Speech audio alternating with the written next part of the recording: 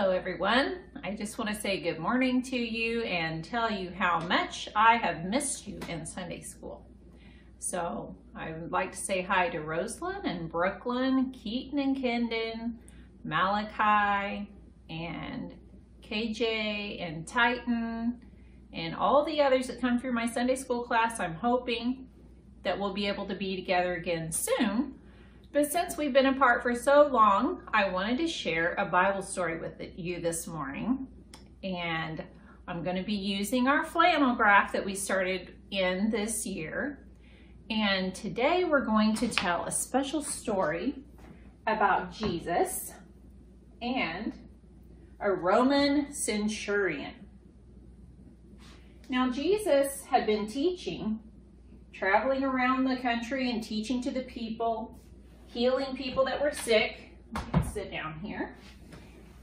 And he was working miracles. And as he traveled around and visited different cities, there was a city named Capernaum that he visited. And no doubt this centurion had heard Jesus teaching. A centurion is someone that's over 100 soldiers.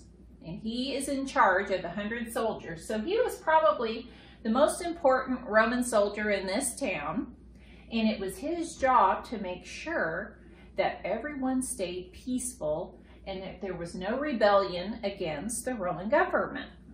So no doubt when Jesus was teaching, the Roman soldier was probably standing around on the edges watching and listening, because sometimes people would come around and stir the people up and tell them to fight back against Rome and try to get free from Rome. Well, it was his job to make sure that didn't happen. But as he listened to Jesus teach and preach, he noticed that Jesus taught different things. Jesus taught about loving your neighbor. Jesus taught about loving God. Jesus taught about doing good to everyone, even your enemies. And the Roman centurion knew that he would have no trouble out of someone like Jesus. In fact, he began to believe the words that Jesus was teaching, and he started to have faith in Jesus and in his ministry. So when you have faith, that's when you believe in something. Now this Roman centurion, he had a family and a home there because it was his job to stay here at this post in Capernaum. So we're going to change scenes here and go back to the centurion's house and find out what's going on in his house. Let's see if we can pull our scene over.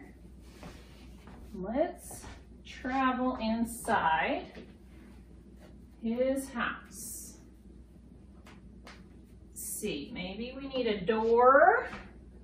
Put a door up there.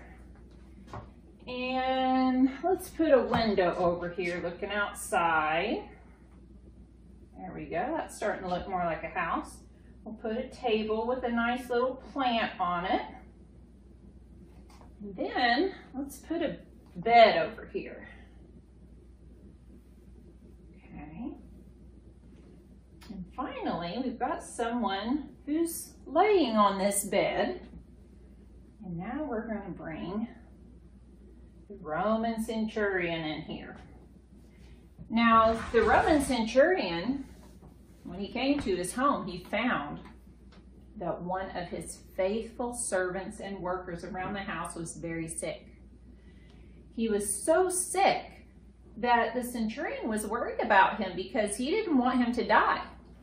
The centurion was not a mean person. He was a kind person, and he cared about his servants.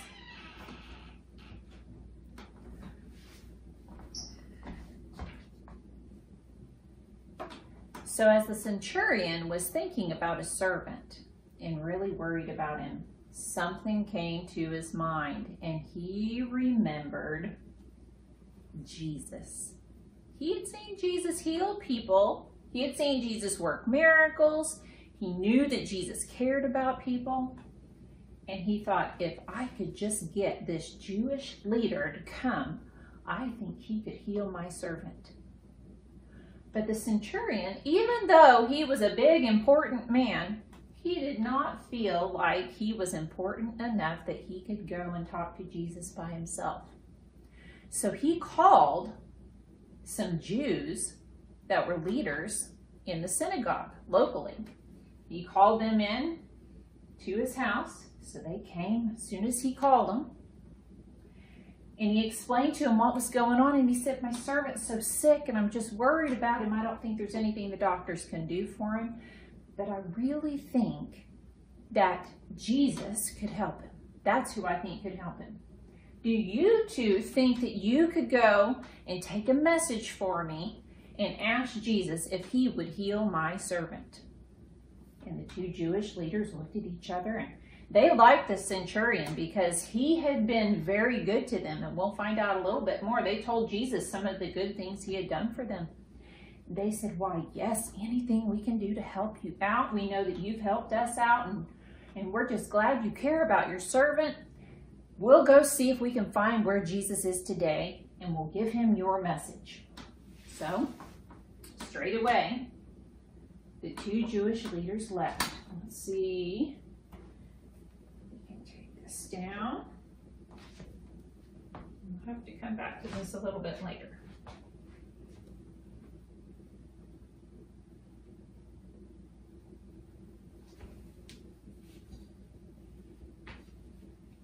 So, these two Jewish men went out, walking around the town. Finally, they saw a crowd of people, and they knew that's where Jesus was. So they came on up to the middle of the crowd, said, Jesus, Jesus, do you have a moment to speak to us? We have an important message. So Jesus turns around and says, yes, what do you need? They said, we just come with a message from the local centurion of our town. And he's a good man, Jesus. He has built synagogues for us. He has helped out our people. We really appreciate how he has conducted himself in our town. And now he's in trouble and one of his servants is sick. And he says that if you could come, that we believe that you could heal his servant. So Jesus thought about this and he said, why, yes, I believe I will. I sure will come with you. So Jesus left the crowd and he began to walk with these two men back toward the city. And as they got close to the city and to the house where the centurion lived, the centurion came outside. And he came up to where Jesus was and he says, oh, Jesus, you did come. Jesus says, yes. What can I do for you? And the centurion says, Jesus, you don't even need to come all the way to my house. He said, I believe in you. I know that if you just say the word, my servant will be healed. There were some other people standing around listening, and Jesus said, I haven't seen this kind of faith anywhere in Israel. I preach to the Jews every day, and they don't believe in me this strongly. The centurion says, well, I have servants and soldiers underneath me, and if I tell them to do something, I know that it's going to happen.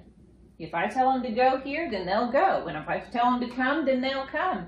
And I believe that you have the power that if you tell this sickness to go, that my servant will be healed. So don't even trouble yourself to come to my house. If you say the word, then I know that my servant will be healed. And Jesus said, let it be unto you according to your faith. That means however you believe it to be, God can answer your prayer. So the centurion left and traveled back to his home. When he got to his home and came in the door, what do you think he found?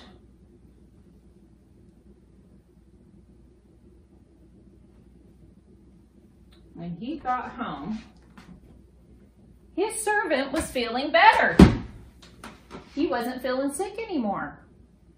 Pretty soon he woke up and he wanted something to eat, and before long he was ready to go back to work for him. So, in today's story, we want to remember how important it is for us to have faith in Jesus, that Jesus can do anything if we believe in him. And also to have faith to believe that he loves us and he wants to do good things for us. So you just remember that anytime you get in trouble, or if you're sick, if you're lonely, if you're sad, you just pray to Jesus and ask him to help you and believe that he will help you, because Jesus can do anything. All right, let's end up with a little song. It's a chorus of a song, and it says, who can do anything? Nobody but my Lord and Master. Now, who are we talking about? We're talking about Jesus, like in our story. Who can do anything? Jesus is the one that can do anything. So help me sing this little song. Who can do anything? Nobody but my Lord and Master. Who can do anything? Nobody but my Lord. Okay, let's sing it one more time, and you try to sing it with me this time. Who can do anything? Nobody but my Lord and Master. Who can do anything? Nobody but my Lord.